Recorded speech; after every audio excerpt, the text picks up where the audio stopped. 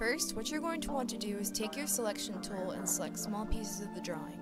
When they're selected, hold down the control key and use the arrow keys to move the area in the direction you want the glitch to go. The more you move and the farther you move them, the more glitched it'll look.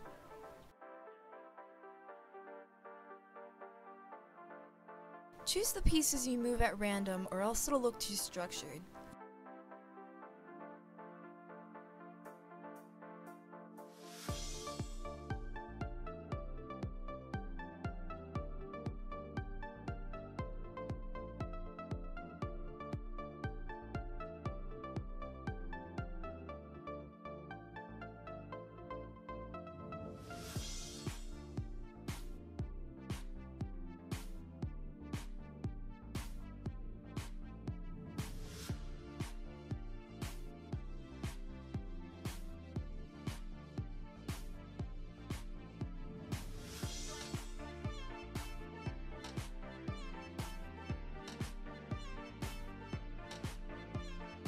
You can technically end there, but if you want more effects, duplicate the layer and lower the opacity, dragging it underneath your main layer.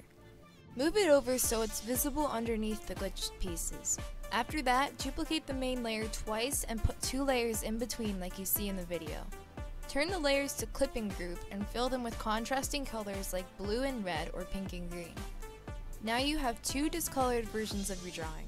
Turn the layer closest to the top to luminosity and drag it to the right to create a 3D effect, leaving the bottom layer normal. Merge those 2 layers and erase to the glitched part. Set the layer to lumi/shade and merge them.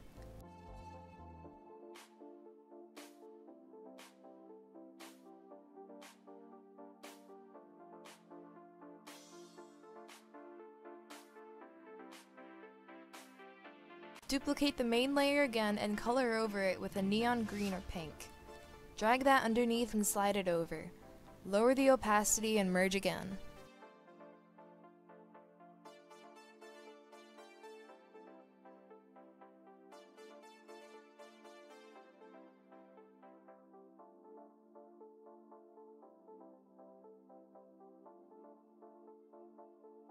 That's all for this tutorial. I hope you guys can use this in some of your drawings, and thank you for watching.